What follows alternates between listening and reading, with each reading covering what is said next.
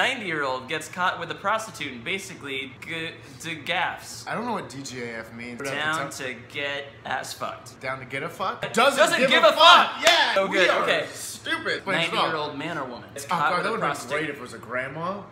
To completely change the subject, I also saw this post. Saw it? Speaking of which, this weekend. I was at the old folks' home. Did she give you a $5 and a card? A McDonald's gift card. So there was also, she was like 105, and all she wanted was hot firemen. And the people in the old folks' home like got local firemen to come in. That's amazing. And also, a lot more lovely than a 90-year-old dude getting caught with a prostitute. Actually, no. Think about it. When you're 90 years old, and you're down to get ass fucked. Hey, listen, all you 90 and 105-year-olds flirting with firemen and fucking prostitutes, take a lesson from Chet and Jay and just make your own vlogs.